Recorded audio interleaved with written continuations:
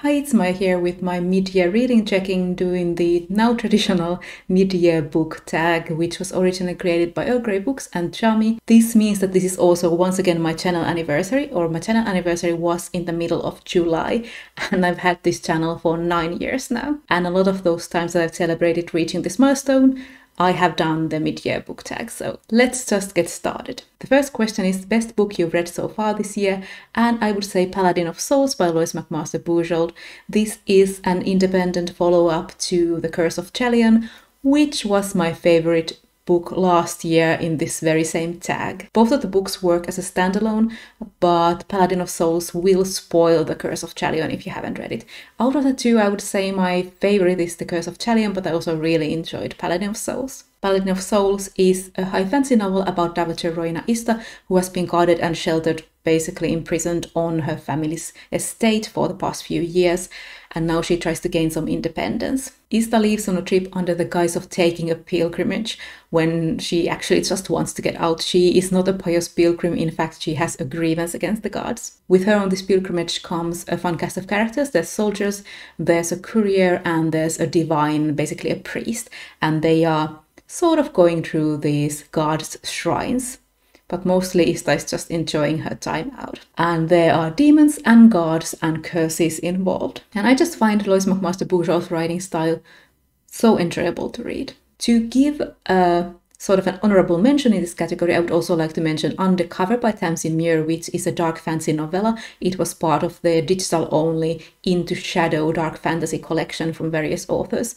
And in this one, there's basically gangs and zombies or ghouls. And Tamsyn Muir's writing is just something that it just draws me in. I'm into her characters and her worlds. And she just makes it fun and makes me invested in such a short time. It was a novella and it took me no time at all to get invested. Usually something about crime families wouldn't sound like my kind of thing, but I really enjoyed this. Question number 2 is the best sequel you've read so far this year, and that would also be Paladin of Souls by Lois McMaster Bujold.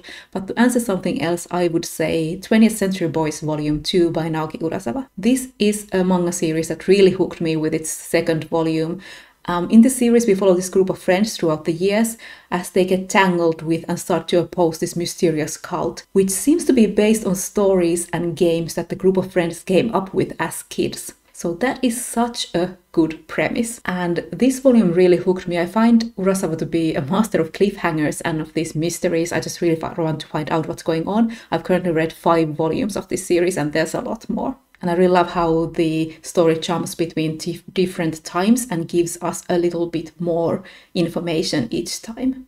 Or just gives us more mysteries, whichever one. Question number 3 is a new release you haven't read yet but want to, and I'm going to answer Witch King by Martha Wells. I'm waiting for this from the library. Hi, it's Editing Maya here. Soon in this video I'm going to be talking about this month, by which I mean August, which is when I filmed this video, but then I moved and didn't have time to edit it before this. Now back to past Maya. Question number 4 is my most anticipated release for the second half of the year, and that would be 2 books that both come out this month. So the first is A Guest in the House by Emily Carroll, which is this horror suspense graphic novel from one of my favorite creators. Emily Carroll has made shorter works before, but this is a graphic novel that's over 200 pages. I'm really looking forward to it.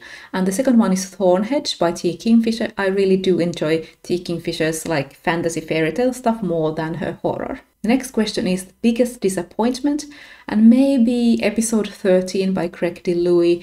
This could have been like really good. It's sort of like a found footage horror novel. It's about this group of ghost hunters for a TV show who go do an episode in this haunted mansion. I found the found footage or the video transcript parts to be very entertaining, but then there were also journal entries from the characters, and I found those to be very cheesy and I didn't like how they were written. Also, the book was just too long. Question number 6 is my biggest surprise, and a literal surprise was The Girl from the Other Side, Volume 12 by Nagabe, because I didn't know this existed. Addition to an already finished series, it's short stories from the life of this monster and this little girl. They're doing stuff like laundry or drawing together.